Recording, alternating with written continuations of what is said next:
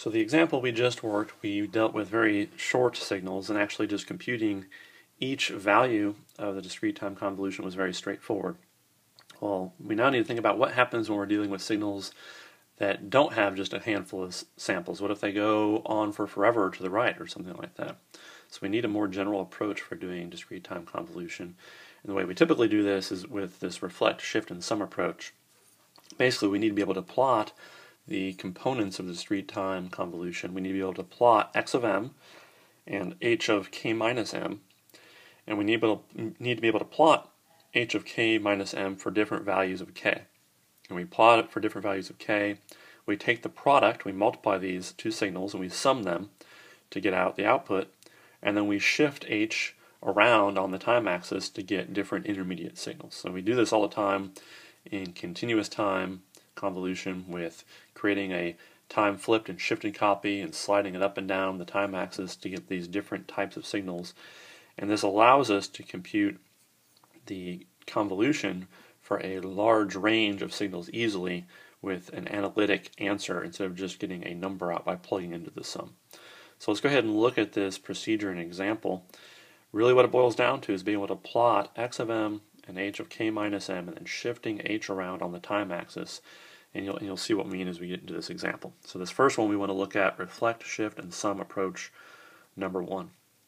And we'll start off with one of the more easier cases we can do. There's only going to be a couple cases that we need to consider.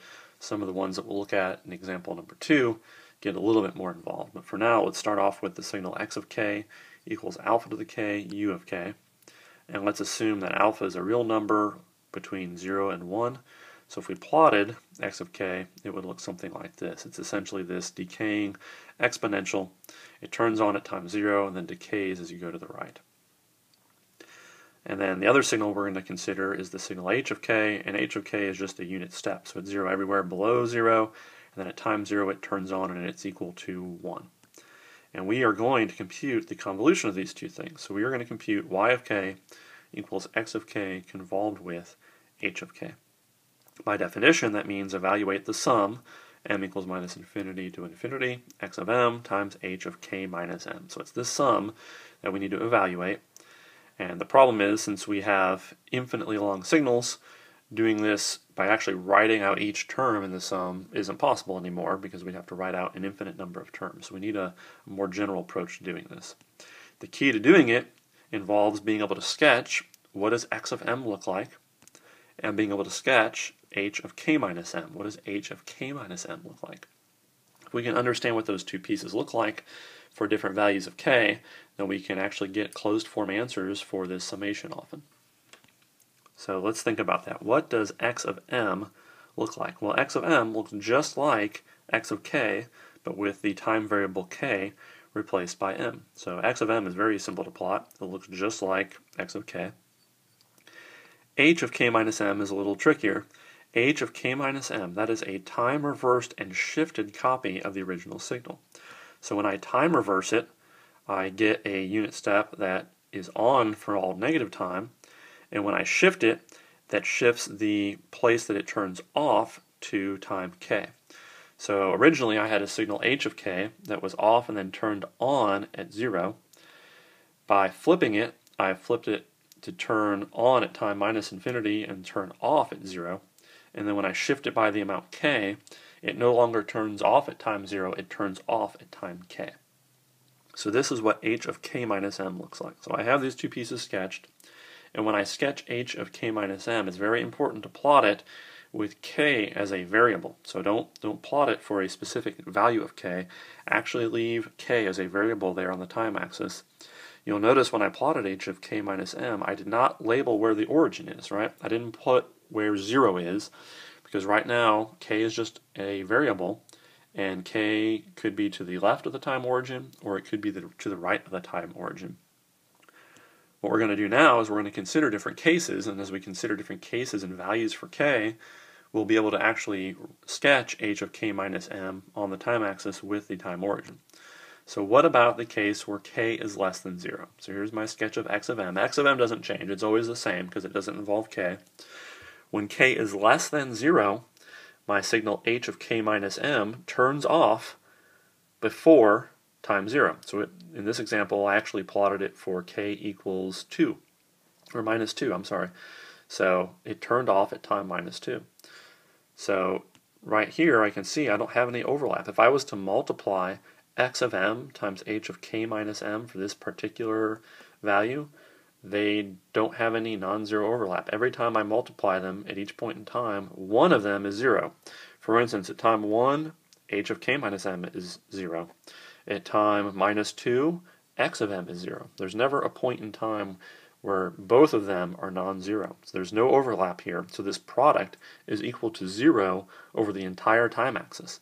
So when I actually do my summation over m from minus infinity to infinity, I get that y of k is 0. So for this case of all the values of k less than 0, I get that the convolution is equal to 0. So the next case I need to consider is k greater than or equal to 0. So I'll go ahead and sketch x of m again. And then when I sketch h of k minus m, I'm now considering for values where k is greater than or equal to 0. So now h of k minus m is kind of slid into the portion of time where x is actually on. So now there is some overlap. They actually overlap for time 0 and time 1 all the way up to time k. Again, I've left k here as a variable because for different values of k, the amount that they overlap is a different amount. But this picture where I've sketched it helps us figure out what that exact amount is. So now when I write out my summation, it's still a sum from minus infinity to infinity, but I know that most of those terms are actually 0. All the time at minus 1, minus 2, all the way down to minus infinity, all those terms are 0. Also, for all times above k, those are 0. So k plus 1, k plus 2, those are all 0. The only times that I have overlap are for the times 0 to k. So my summation is from 0 to k, and the summation is of the product x of m times h of k minus m. Just the exact things that I've sketched in that picture. So I can rewrite this, m equals 0 to k. What is x of m?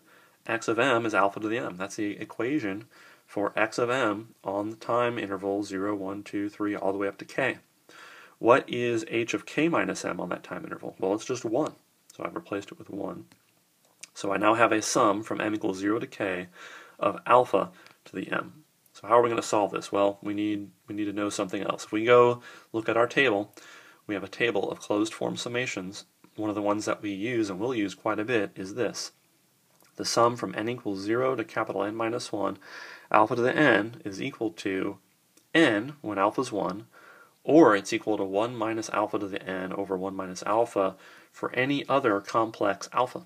So this is a very nice result, and this is the exact same form that we currently have our summation in. We currently have the sum alpha to the m. It does not matter that the counter variable here is m. We could easily replace it with n. But using this result, we can easily write down the closed form result. It's 1 minus alpha to the k plus 1 over 1 minus alpha. Be careful here. The table result says if I sum from 0 up to capital N minus 1, then my answer is 1 minus alpha to the capital N. So whatever that top limit is, you always add 1 to it when you write down the answer. So here our top limit was k, so when I wrote down the answer, I wrote down alpha to the k plus 1. So this is the result of our discrete time convolution for all time greater than or equal to 0. So I now know what my result is for time greater than or equal to 0. It's equal to 1 minus alpha to the k plus 1 over 1 minus alpha. And for all time less than 0, it was equal to 0. So I can combine those into just one nice equation by using the unit step function. And y of k is equal to the parentheses termed times u of k. I could plot this too versus k if I wanted to. So this is something that is 0 for all time less than 0. And then as time gets more positive, this is a signal that kind of ramps up to a fixed value. As k gets larger and larger and larger, since alpha is less than 1, alpha to the k plus 1 gets smaller and smaller and smaller. So eventually, the numerator goes to 1. So 1 minus something that's decaying, it goes to 1. So eventually, for a very large k, this turns into 1 over 1 minus alpha. So this is an exponential term that's kind of ramping up and going to this steady state value for large values of k. So that's the end of this example. The process that we did here, being able to sketch x of m and being able to sketch x of k minus m for different values of k, that's really the key to doing these problems. Once you can accurately sketch those two signals and sketch them for different values of k, doing the sum is kind of the easy part, as long as it's a summation that has a nice closed form result. The next example we look at will have more cases that we'll have to consider, but we'll use the exact same process. Sketch x of m, sketch h of k minus m, and then slide the h signal around for different signal results.